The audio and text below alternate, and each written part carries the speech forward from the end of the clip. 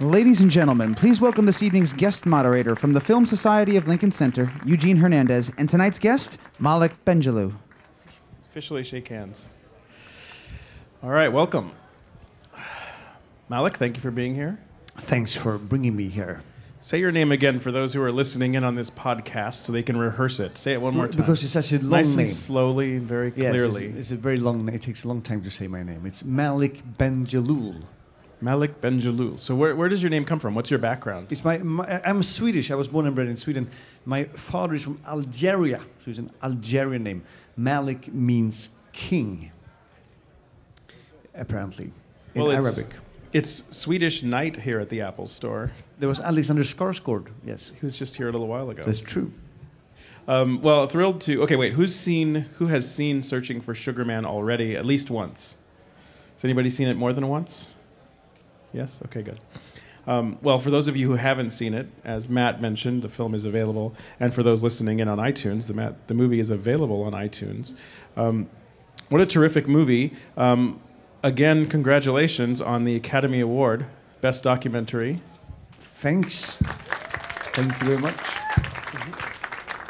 Have to ask you, I mean, just to get the conversation going, what was that like? I mean, you know, there's so much anticipation leading up to that night. The film has won so many awards. You have won many awards.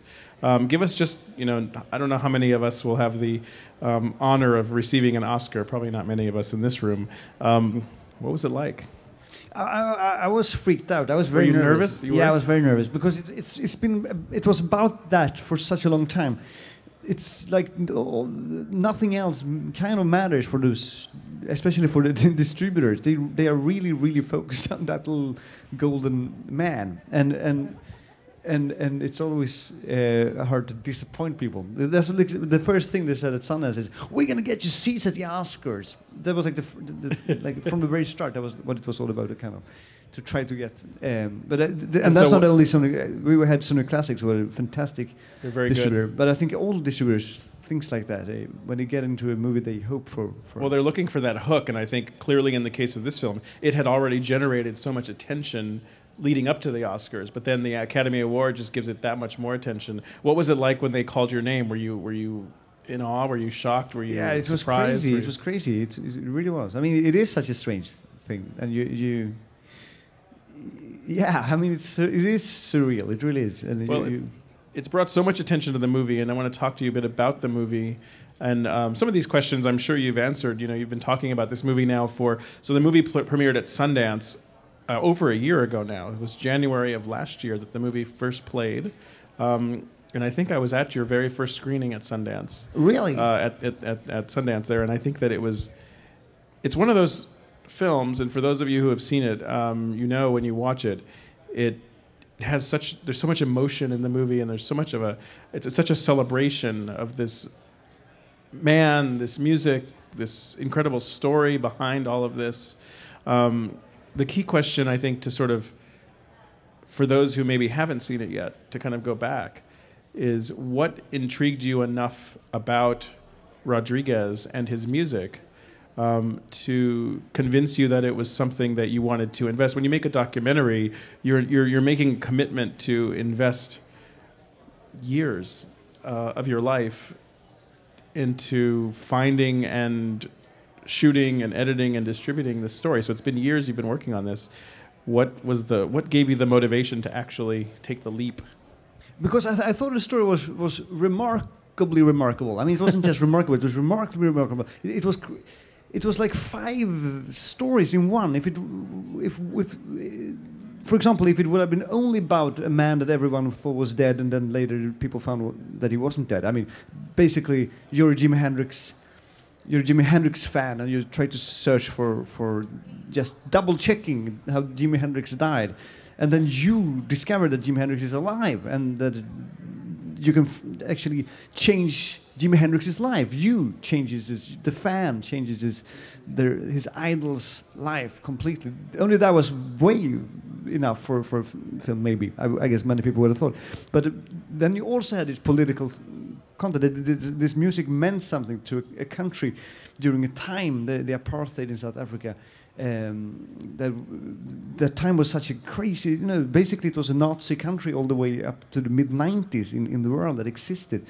And this kind of rebellion, this kind of subversive messages that were inside Rodriguez's lyrics, and what that meant to the population of the liberal white South Africa was also a very good story, which is kind of enough for a movie. And then it was also this lost masterpiece, because when you have fans of music that really think that their artist is the best, they say stuff like, no, he's as good as Bob Dylan, and it's like, come on, he's a sloppy Austrian disco singer from 1978. You think he's as good as Bob Dylan because you're a fan and you're a little bit crazy, and then you started to listen to the songs and you say, holy shit, this is one of the biggest lost masterpieces of our time. It really was an album that I still listen to it. I think people who started to listen to the songs never stop because it's that good. It's real quality, and that also deserved a film. So it was so much in this film, that, and the detective search, resurrection of a man you think is dead, and also this detective search, like a Citizen Kane story, people looking for something. So much. Well, certainly making a documentary, and especially this kind of documentary, requires the participation, the cooperation, the collaboration between you and your subject. So in this case, you have Rodriguez, who's this incredible figure who is leading and living, certainly isn't leading the life of a rock star when you kind of rediscover him in Detroit. Tell me about the kinds of conversations you had to have with him to gain his trust and invest him in the film, because again, in making a documentary, you're so reliant on the subject agreeing to let you into their life, right? Yeah, Rodriguez did not particularly like to be on camera. I mean, he really had this kind of privacy around him that was hard to penetrate. And in the beginning, I thought that was very frustrating. When you're a filmmaker, you want to have different takes, and you want to repeat stuff, and you want to have a long interviews, and you can edit into smaller portions. And Rodriguez, he just said a few words, and then that was it. Then the interview was over. And I basically went back to Detroit every year for 4 years, and I didn't get another little 10-minute interview, which is a frustrating thing, and he never really spoke and told his story. He just like 2 words was always the answers. But in the end, I realized that this is good. I mean, this is part of who he is, and the reason why his life turned the ways, the twists and turns of his life. It's kind of this personality is part of the answer why his life turned out the way it did. He used to play with his back to the audience sometimes in the like 60s and 70s, and that personality was still very much present. That kind of very reluctant private man. And so how did you? Were you ever intimidated by that fact? I mean, or were you just persistent and you kind of wore him down, because he could have just shut the door entirely? I guess part of him must have wanted, or if not wanted, maybe been open to the story being told. Yeah, I guess so. I mean, the thing is, he is a musician. He really is a musician. All those years in Detroit, he used to walk with a guitar on his back, and no one knew why, because no one knew he was a singer. No one asked him to ever play that guitar because they didn't even know he could play it, kind of. And why would you do such a thing? Because basically, I think he identified himself as a musician more than at one Q&A he once was asked something about how was it to be a roofer, and then he said, "Well, I did roofing. I was not a roofer." I think he never really, he loves that job because it's a physical job and it's real stuff, you do stuff.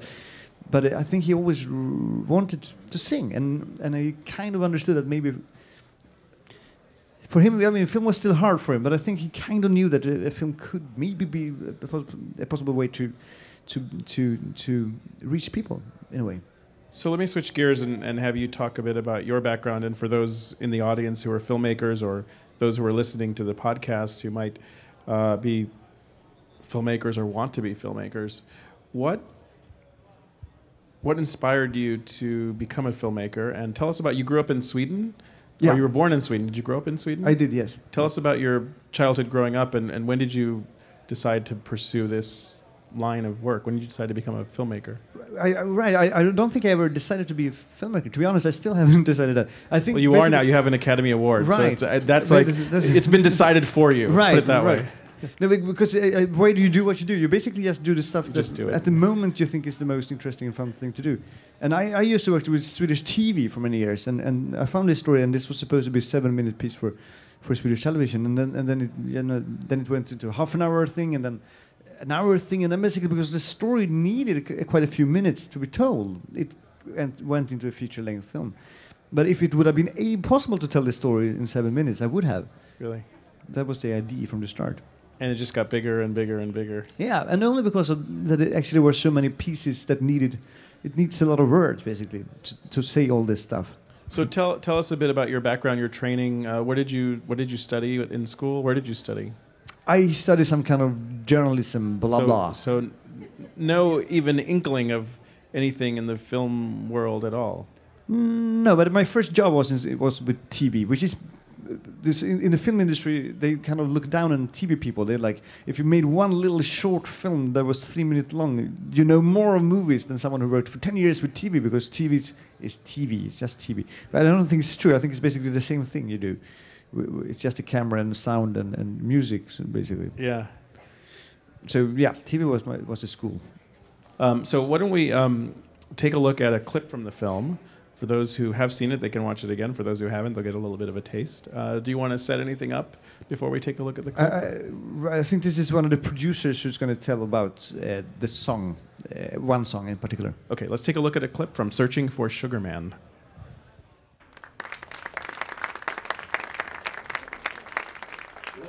Let's talk about construction. Let's talk about how you constructed the film. So in this scene, we see your interview with the producer, and then we cut to images of Rodriguez, and then we see the album cover and the other side of the album cover. How did you find, or how did you develop your approach for this film and the style for the film, and what were you thinking about as you were constructing the film, as you were putting it together? Were you editing while you were shooting over these many years, or were you just gathering as much footage and then kind of sat down with an editor years later? I was editing a lot. I was editing. I think the filming was initially like a month, and then I spent 1,000 days editing.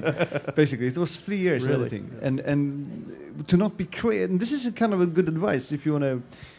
Because I think that time is crucial. The more time you spend on something, the more you will go in deeper and deeper and deeper. And you can, it's bottomless how deep you can go into something, and how much you can always enhance something, because there's always something in every film that is the worst scene. And either you just work on that worst scene, or you just get rid of that worst scene, and then the film is a little bit better. And then, strange enough, there's a new thing that suddenly became the worst scene. Because there's always something that is the worst scene. Even in Vertigo by Hitchcock, there is a scene that is the worst scene that he probably could take away or something. It would have been a little bit better. Because also the film is just 82 minutes, and I think the film should be as short as possible, because then there's a bigger chance that there are more scenes that actually are really, really good. And I don't say the comparison to Vertigo is no other way that every film has their whole universe, and it's their universe. You should try to reach as far as you can. And the way the thing that didn't make me crazy was that, because if you work for 1,000 days with the same thing, you would become crazy. That would just happen. But every week, I invited someone, a friend or a friend of a friend, and I saw the film together with that person, and like interview them every week. What especially about that? What's the worst scene in this film? And then they told me what was the worst scene, and then I worked on that worst scene. And it was a very methodical thing. Wow. That's a fascinating insight. I've moderated a lot of these talks at the Apple Store and talked to a lot of filmmakers, and I've never heard anyone put it quite that way, which is find your worst scene and try to improve it. And also, and also, if you see the movie, because you cannot think that you know your film, but the truth is that the true authority of your movie is someone who'd never seen it before, because it's only about you see it once, and what you miss, and you have to step back and be kind of understand. You don't know anymore really what it's all about. You need to listen to other people, As a creative person, isn't it hard though? Isn't it hard to, because as a director, you're supposed to know. You're supposed to have the answers. You're supposed to know what your vision is. It's horrible if it's someone who has any power over you. Like if it's a producer or someone with money who tells you you should do this and that, and I have those ideas. That is horrible. You shouldn't have those people. You should get rid of. But if it's a friend that you invited, ideas are never dangerous. You just listen to what you want and you get rid of the things you don't want. You can never ever have a dangerous idea. Ideas are good, and then you are the editors of ideas. And the more ideas you get during the period you're editing, the more interesting the film is going to get. I think. I really think so. And so then the follow-up question to that is, how do you know when to then let it go? Because you could keep finding that worst scene for 10 years. That's completely true, yeah. And the film was never finished, and it really wasn't. It was sent to Sundance, basically more or less by the producers, just to check where we were. And the film was so in a state that it was completely impossible to show. It was just placeholders everywhere. And then the film was admitted, and then we said then we need to find professional people who will replace those placeholders, and we couldn't find them. So we said then we have to withdraw the film. We can't go to Sundance. And then the day before we were going to send that email saying we were going to withdraw and wait for another year, we got an email from Sundance saying that the film was chosen, that they had chosen the film for the opening night film. And they were like, holy shit, we can't withdraw now. I mean, so the film isn't those placeholders are still in the film. So this film is not finished yet. It's definitely not finished. And yet it won an Academy Award, so go figure. Yeah. So is it hard for you to watch it now? I haven't seen it in a while, but I guess I would like to see it again sometimes. So you probably want to. Maybe it's better if you didn't, because you might go back and start to do the editor's the director's cut. That's fascinating to hear that it you never quite finish. I mean, that's also the beauty and challenge of digital tools, right? Because you can so easily go in and tweak and forever. I mean, if you wake up in the middle of the night and think of something, you could probably run to your computer and just and almost the dangerous thing about this is that the work actually gets more and more fun. So in a way, if people don't actually take the stuff from your hands, you're going to continue forever, because in the beginning, editing is horrible, especially the logging, when you're going to watch all those boring interviews for hours and hours, and it's just those little seconds that are good. It's horrible, and then the first months of editing is just horrible. It's just everything looks horrible, and then it starts to look nice. And then you just do something small that makes it look even nicer. So the editing process is it goes like this. It gets more and more fun all the time. And then I was lost when I was finished. I was like, what am I going to do now? Holy shit! I want to go back and edit more, because it's kind of strange that it gets more and more fun. That is amazing. I want to switch gears from that for a moment to talk about another side of technology, which is the shooting of the film. And you famously shot part of this movie using an iPhone.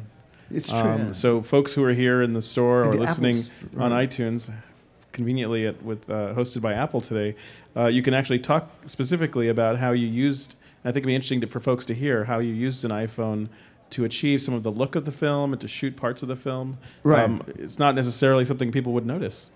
Because initially I had used this Super 8 camera, which is a real film camera, a very cheap one. I mean, basically they are like $10 today, but the film costs money. And after a while I ran out of money totally. I didn't have any money, because the main funder, when the film was 90% finished, said that the film wasn't good enough for the big screen, that I had to re-edit it for 1 hour TV doc. Are they still in business today? Because they probably shouldn't. That guy is not working at the place he's working, but that was very hard to hear, because when you're a filmmaker, if people tell you that what you're doing is crap, it's pretty hard. I mean, it's okay to say we don't have any money. People understand that, but to say your film sucks, that's pretty hard to hear. When so your money got pulled entirely? Is that what happened? Yeah, he had promised his production grant, and since I had promised that money, I had spent my savings, which you shouldn't do if you not really know you're going to get the money. But I really knew that, because I knew that the film wasn't crap. But then he actually said that the film was crap, and I suddenly was completely broke. I had nothing. And one of those things was I needed to finish this film was I needed those Super 8 stuff, and I realized I can't afford this. It's just going to be a couple of $100, but I have nothing. And then one day I checked the app store for cool stuff, and I found there was this app called the Super 8 app. It was $1. And I said, I'll try. And I tried, and this weird thing, which is pretty amazing, that it looked the same. I mean, I personally couldn't tell the difference. I mean, the professionals would be able to tell the difference, but I couldn't. And then it's like, this film is not for professionals. This film is for general audience, and they're not going to see the difference.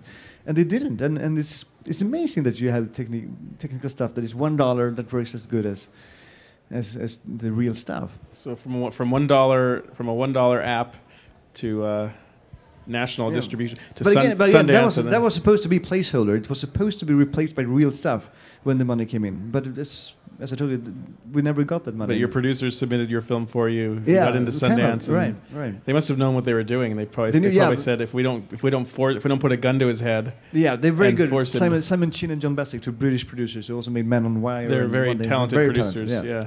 So they knew what they were doing, I think. But it does look very seamless. I mean, it's the scenes in the movie in which I think you used the app to actually film the computer screen, and you used it to film like outside a window. Yeah, exactly. Because when I realized that it worked, and I started to really like that look, so I actually started to just do stuff that was already in the movie that I had filmed with a normal camera.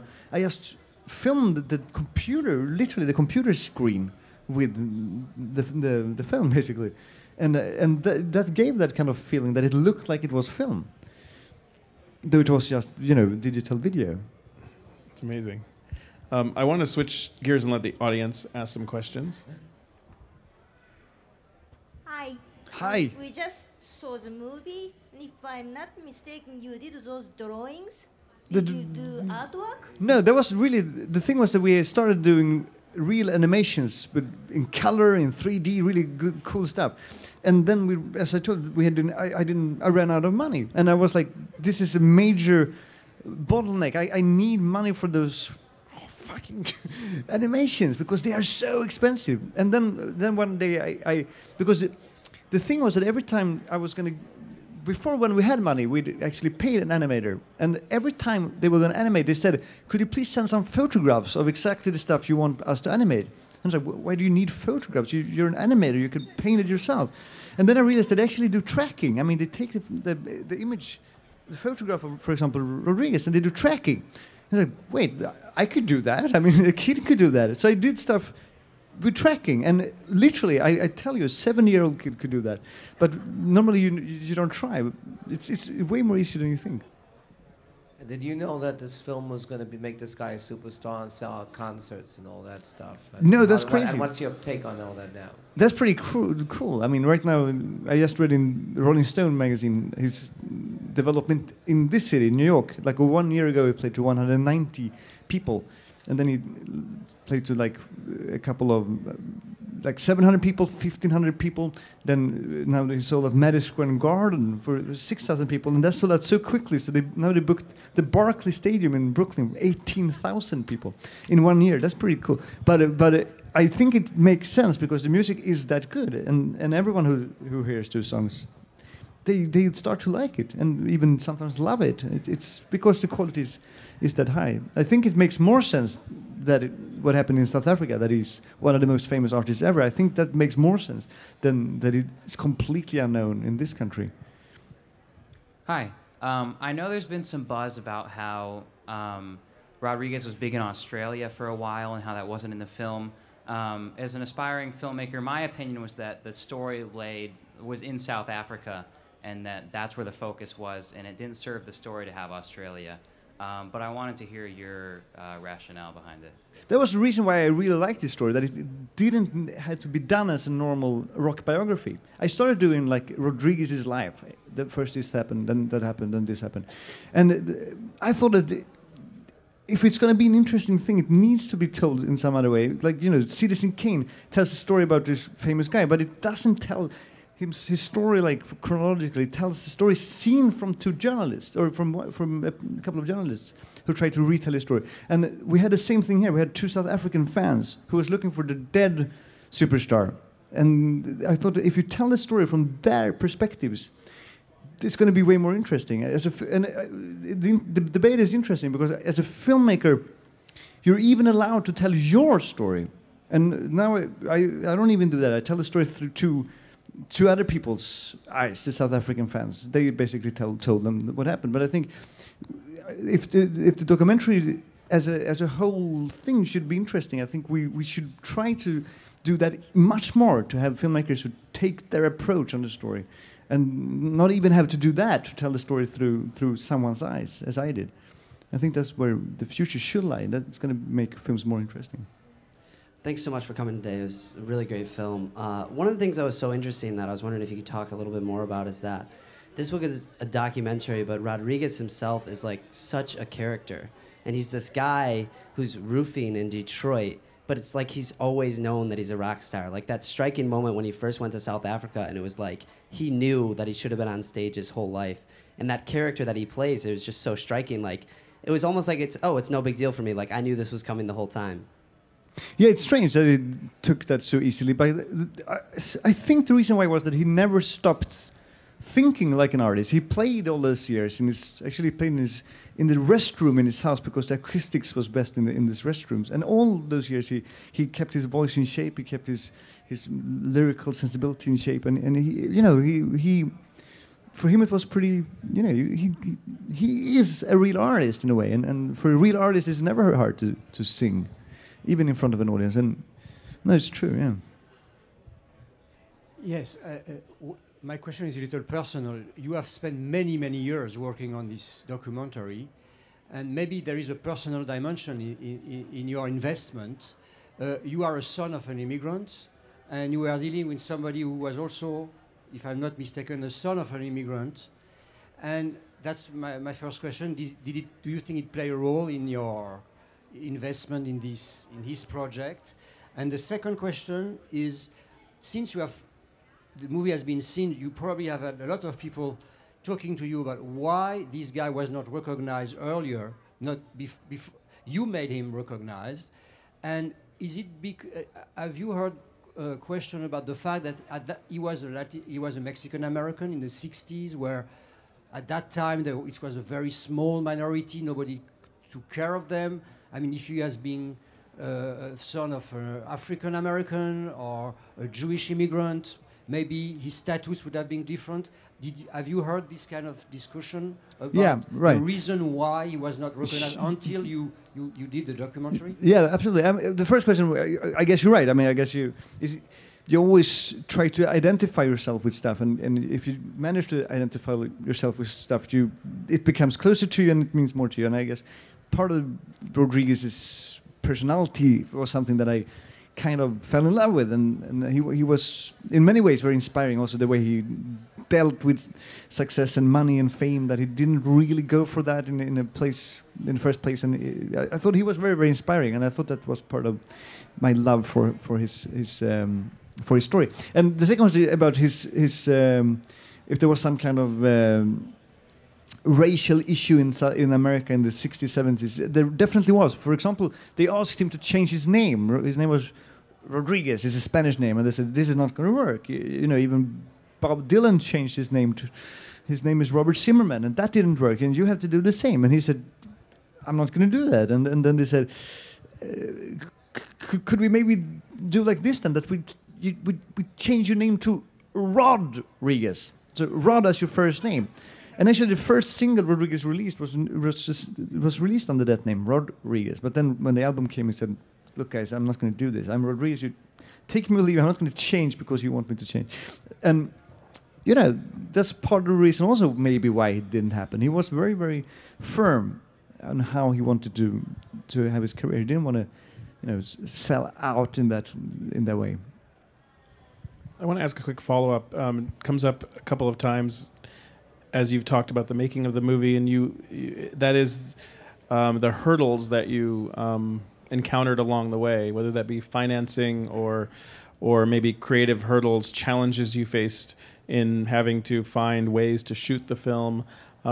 It's certainly, for those filmmakers who are here or listening, it certainly is a major investment of yourself when you go into making a movie and you're making this commitment to the people around you and yourself as well. How did you overcome in those most challenging moments? How did you overcome that and kind of persevere through the more challenging moments, or were there times where you actually gave up, or if you didn't, why didn't you? Right. No, it was one time after that guy said that the film stinks that I gave up for like 2 weeks. It wasn't that long. Yeah. You did? Because it was hard by then because I had spent so much money. But most of the time it was the rest of the like it was a 4-year production, and the thing is you only work the next day. You don't think it's going to work 4 years. You think you're going to work tomorrow, and that's how to deal with it and have this kind of simple routine that you. And also when I every week when I had those screenings every week with people, with friends, first I saw the film myself and I wrote down all the stuff I wanted to change myself, and then I heard ideas and I said I want to try all those ideas. And then I basically had lists. And when you have a list, it's very, very simple. Then it's just, every morning you just see, okay, today I was going to do these 7 things, let's do it. And it's impossible if you say, what I'm going to, if you don't have a very structured way of working, you can't do it. You have to be. And always have small goals. Today I'm going to do those things. If I do that, I'm going to be completely happy and satisfied. More questions from the audience. I was just wondering if you have a next project in mind. I have a few ideas of what it could be. Are you admitting you might be a filmmaker then? Are you gonna make another film? Right. At least for the next one, you might not be a filmmaker, but you're making another film. Yeah, exactly. It's kind of like you don't want to look too far down the road. Right. But right. Documentary as well. And maybe. Not. Right. You don't want to be pinned down yet. You're still deciding. Right. What did you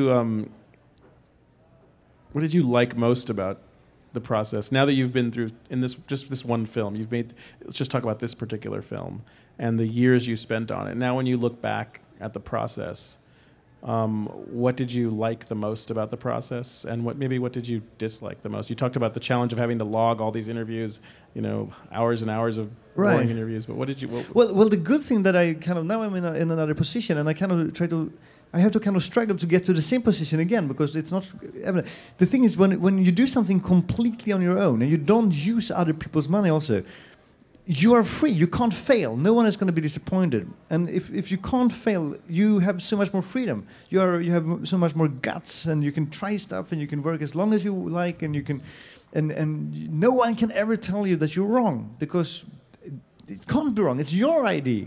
Maybe you're not going to like it, but it can't be wrong, and you can't say that I did something wrong. And I like that thing. Now it's like now I possibly could get funding from people.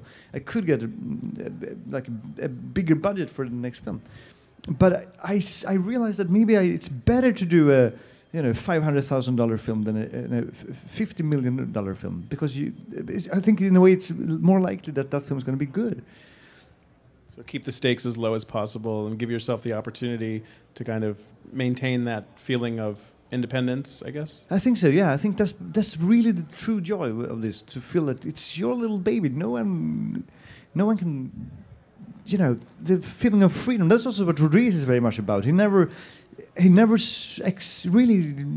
was paid for his job, and he should have been paid, which is another thing that was unfair. But now he gets paid and he gives the money away, because when you never ever start to consume and you never have any needs, you are that's the only people who are true free people. If you're a billionaire with houses everywhere, you have everyone thinks you're the most successful guy, and you are, and maybe you love your houses, but you're not as free as Rodriguez. It's true. And yet it must be tough. In the last year, almost a year and a half now, you've spent traveling with this film, talking about this film since it premiered at Sundance, and now winning in so many awards. It must be tempting to. You must have so many opportunities brought to you, and it must be tempting not to pursue them. Yeah. I'm trying to actually. The email address I gave to people last year doesn't work anymore because it's every single time you get an offer, you really have to think about it, and it's like, is this going to, because you start to doubt if your idea is good enough. In a way, it's better to not have any offers, because then you basically have to do the stuff. Wait, so you discontinued the email address you gave all these people? Yeah, because I mean, when I was in really deep shit, when I didn't have any money, if someone would have stepped in then and said, "Do you want to have a job?" I would have said yes, yeah. And this film would never have been finished. Right. But no one stepped in and asked me, offered me a job, and that was very, very good. And that's not too strange. I mean, I even heard that. I mean, like Stanley Kubrick said that the only reason why he made his first movie was that no one offered him a job as a still photographer, which was what he really wanted to do. And that was his job. And suddenly he didn't get any jobs. And then he had to do something else, and he started to do what he really wanted to do, maybe, which was to make films. So perhaps by limiting your options, you might force yourself to kind of look inward and decide what you it is really want to do, what you really care about. Yeah, because it's very unlikely that you're going to get the script from someone who's exactly the thing you want to do. These are really good tips, right? I mean, I think the people dream or yearn for years to try to break into the film business or to work in movies and hope for opportunities that might come to them. But what you're saying is actually focus on what you really want to do. Yeah. Maybe don't try to keep waiting for some other external offer. Yeah, because it's so much more likely that it's going to be interesting if you and good because there's going to be much more fun. And it's the only way to do something that is good is that you really enjoy the process. You could spend 4 years because it was fun. All right, who's got it? 2 more. Last chance. What is one of the best advice that you ever received? Did you say advice? Advice. Best advice you received. For the best advice I received. I don't know. Maybe. Sounds like you might not have listened to it if anybody gave it to you. Right. No, because most advice is right now that people tell me is that I should go with I should have a manager and I should have an agent and I should do something with the big studios and because that's the way the system works. And no one really tells me that. No, you should just do your film exactly the same way you did Sugarman, which is in a way it's very rational. I would think that that's more logical. The only thing I know is how to make a film that way. But I haven't heard anyone who says you should sit in your kitchen for 4 years editing. No one told me that. Okay, front row. After you've been covering for so many long years, what inspired you? About Rodriguez. What inspired me about Rodriguez? Well, I really think that there is so much messages in the way he lived his life, and when you sit for years listening to those messages over and over again, I guess he gets into your system. I mean, he has ideas that I think just comes natural for him. I don't think he really phrased them and said, "I don't want money," because he wants money. He wants to give money to his kids, basically. But he has some very intelligent ways of dealing with things, like fame and with like actually with money too, but that he always tries to keep himself as a free man, and you don't take candies from strangers. I remember his kids told me that it was one of his basic ideas that it's no such a thing as a free lunch. If someone is going to give you this and this and this. Yeah, but it's not going to be only good. They're also going to own a little part of you forever, maybe. And maybe it's better to not take that. Maybe that thing you're going to get is if it's only about material stuff, you're going to get. Maybe it's not that important. Maybe to stay free and to keep your integrity is more important for your self-esteem and your feeling that you're someone you want to be. A good note to stop on. Our guest has been Malik Bendjelloul, director of Searching for Sugarman. Thank you. Thank you for being here today. Thank you very much for bringing me. And to those who have not yet had a chance to see it, the film is playing here in New York City, still on the big screen, the Village East, and it's available right now on iTunes. So check it out. Thank you. Thank you.